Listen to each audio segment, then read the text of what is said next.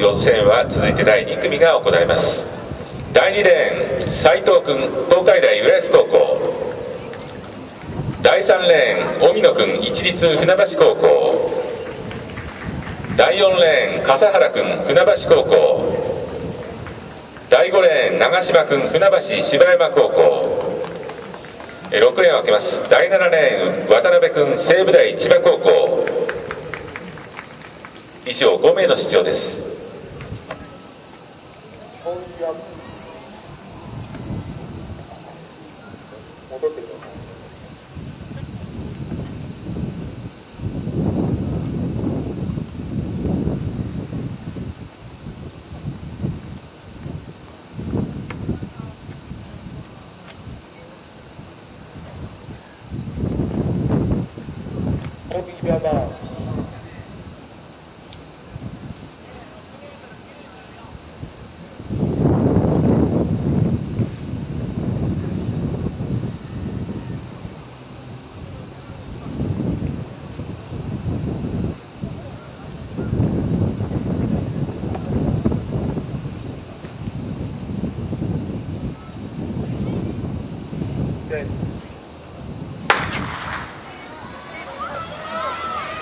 さあ、2レーンは東海大浦安の斉藤君。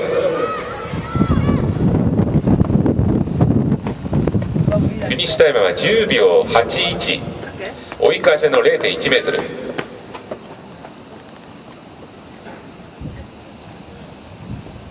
1着は2レーン斉藤君、東海大浦安高校10秒81でありました。